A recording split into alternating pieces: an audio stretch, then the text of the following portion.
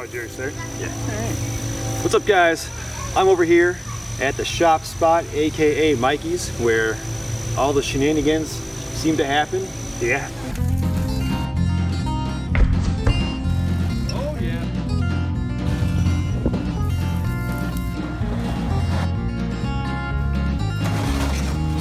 Today, we're gonna yank this thing out of the weeds that's been back there for, I don't know, what, 6 or so months? Oh yeah, at least. In the ground a little bit. We tried to start it, no go. So we're gonna see if we can yank it out with the Yoda, which weighs about, what, half as much as that thing probably? I would guess so. Just got this new rope from Off-Roading Gear. It's a 7/8 inch kinetic rope. Kind of itching to try this thing out. She's a beaut. So what do you think? Think we'll be able to yank her out? I have a feeling that might do the trick. Let's give it a shot. It's a big boy.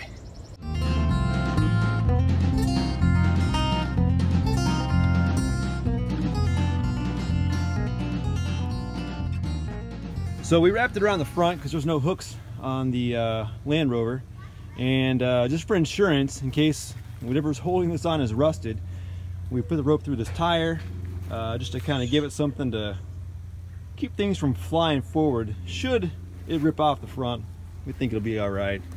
And then of course we're connected right here on the Yoda, and that ain't going anywhere.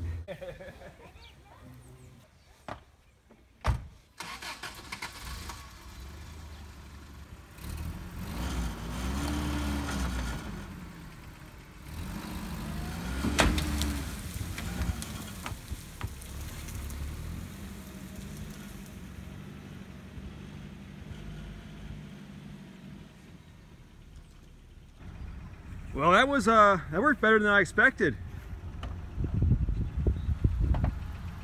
Got her on the first try. Not too Pulled shabby. this pig right out of there. All right, we'll bring her around the front. Oh, she definitely flat.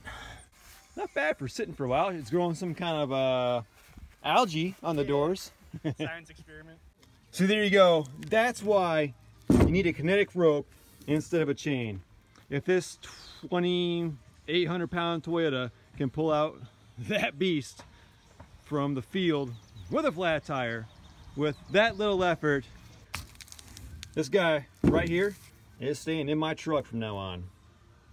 If you're wondering, this is their 7/8 inch recovery rope, breaking strength, 28,600 pounds, 20-foot rope, and I'll put a link in the description in case you're looking to pick one of these up.